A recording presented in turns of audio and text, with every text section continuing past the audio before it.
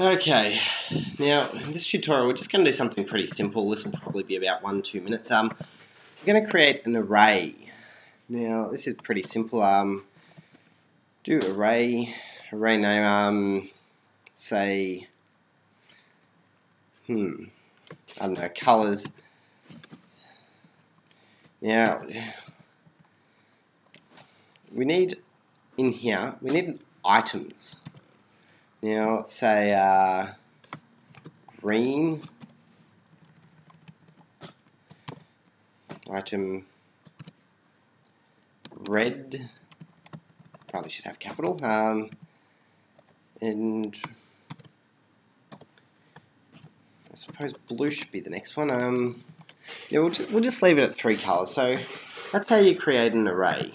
I'm not going to go any more into it, but just remember this is how you create an array, and it's going to be very useful in our next tutorial. So I don't know, maybe under a minute. If you need any help with this, let me know. Or if you need a bit more understanding, that would be good. But other than that, I'll just see you next tutorial for the more advanced part.